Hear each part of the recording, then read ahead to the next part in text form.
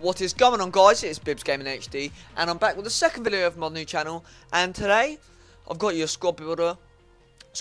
Sorry.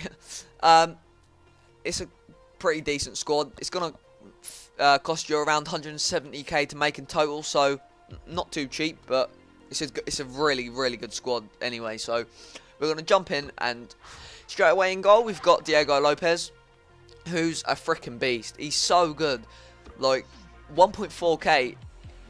He feels like he's a freaking 100k player. He's so good. His stats don't even show him to be that good at diving, but in the games he just seems to, like, there's goalies that have got like 90 diving, but he's got 81 and he just seems to get down to every freaking shot.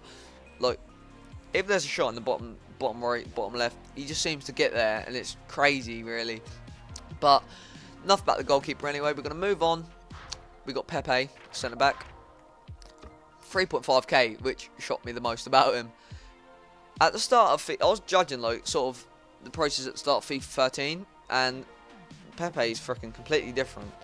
Pepe at the start of FIFA 13 was like 20k, I believe, but now he's 3.5k, which is very good for me because he's a player that I really enjoy playing with, and he's also really affordable, so which is a bonus, you know. And he's got 74 pace, 82 defending, 80 heading, and I mean that's great stats for a centre back. He just seems to get to every ball that flies up. If there's a ball and they play a high through ball, he just intercepts it pretty much 99.9% of the time. It feels really ridiculous having him as a centre back, but it works really well, and he's a brilliant centre back. So we're going to move on, and the left centre back, we've got another Real Madrid player, and we've got Rafael Varane.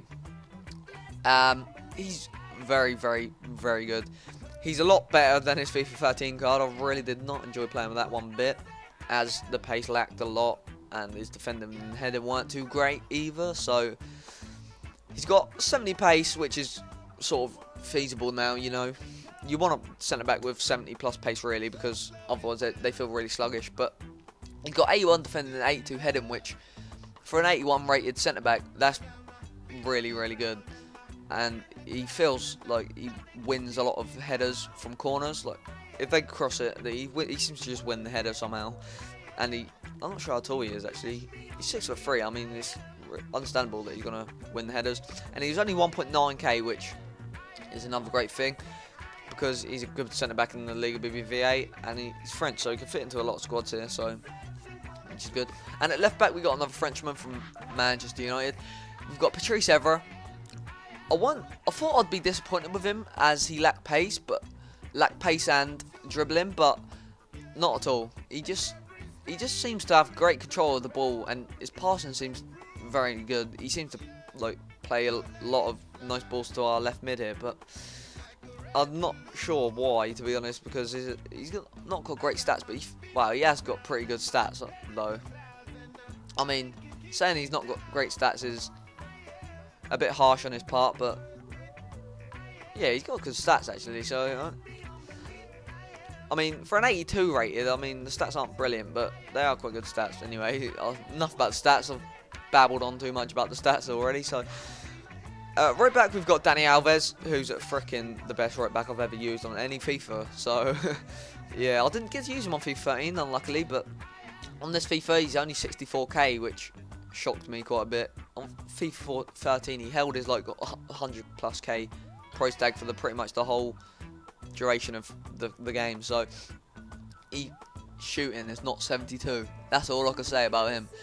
His shooting is definitely not 72, and he's just not 72 shooting. He just feels like he's got like so really good shooting. If you give it to him outside the box, he's gonna test the keeper every freaking time. He's so good, and his 90 pace catches up with the defense, and he's got 4 freaking star skills, which is ridiculous considering he's a right back. To be honest, it is pretty ridiculous. 83 dribbling, 81 passing. He's more of a right mid, to be honest, but at right back I'm not going to complain, because he is a very good player, and he does seem to get forward a lot because of his work rates, as you can see, high-low, which obviously means he's going to get forward. So actually, no, we're going to use right mid. We're going to go from left to right. And at left mid, we've got Alessandrini. I think he's the lowest rated card on this team.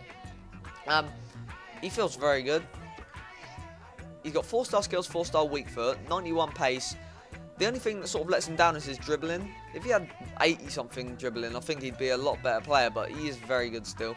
I've got a few clips at the end here of him getting some nice goals as well. He got 74 shooting and 75 passing, which is also very good for a left mid. And we're going to move on quickly here to centre mid, and we've got Matuidi.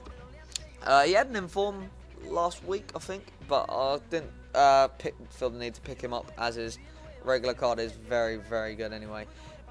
I would have liked to have played him in a CDM role, but in a centre mid role, he still fit very nicely and plays very good.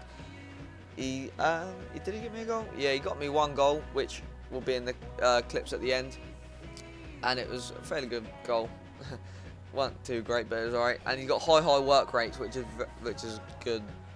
Anyway, he gets up the pitch, gets back. He's box to box, very box to box player, and 78 pace, 74 dribbling, 83 defending. He got 83 defending, and he's a freaking centre mid.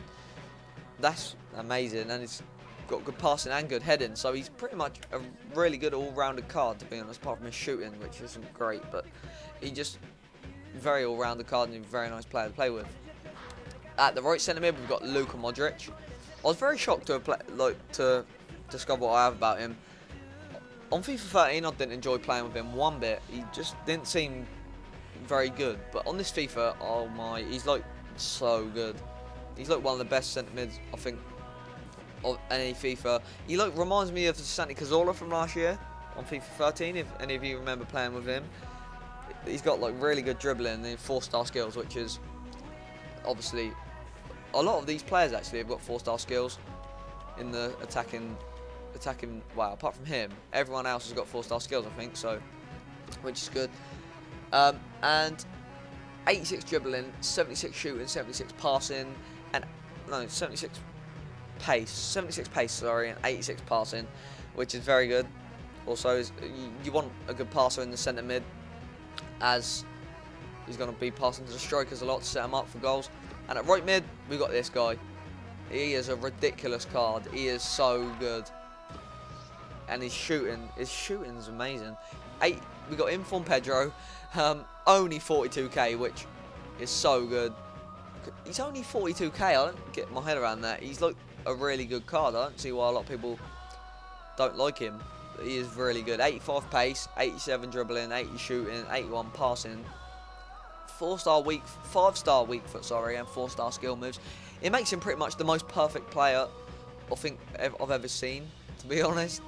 There's a lot of players with like good defensive, good heading, but he's just so good at going forward. He's probably one of the most perfect going forward cards. Obviously, you got Ronaldo and all that, but like for his price range, he's probably the best right mid for his price range anyway. So he is very, very good.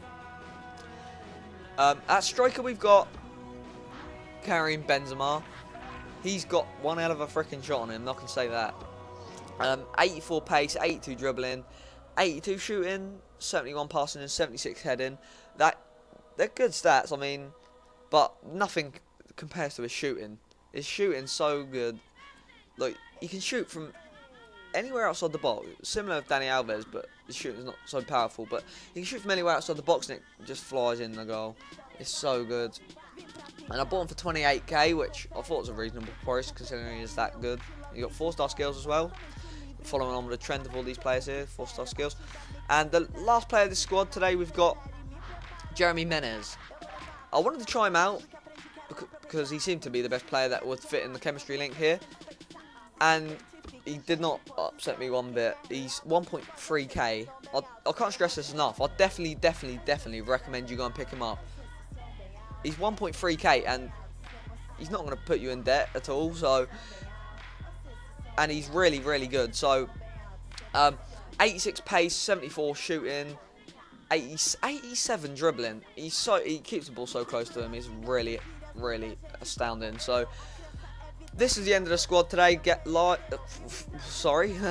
This is the squad today, guys. I hope you enjoyed it. It's the first sort of proper video on my channel, apart from the introduction video. And if you enjoyed the video, don't forget to drop a like down below. And don't forget to subscribe if you want to see more FIFA 14 content. So, I'm going to sign off now. Well, there. Is there anything? No, there's nothing more I had to say, sorry. I thought there was something I had to say, but there wasn't. So, it's been Biz Gaming HD, and I'll see you next time.